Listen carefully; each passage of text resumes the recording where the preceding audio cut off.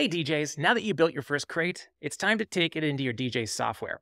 In this video, we'll walk you through exporting your crate using an M3U file for exporting directly into your favorite DJ software. First, choose the crate you wish to export.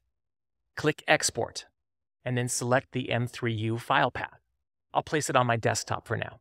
New export features will be coming soon. Simply drag and drop the M3U file into the software. And now your crates will be ready to mix. If your tracks aren't showing up, make sure your file paths are correct. Keeping all your music in one folder can prevent issues with export. With these crates now in your DJ software, you're ready to perform. Thanks for watching, and stay tuned for more tips on advanced music organization. Happy hacking!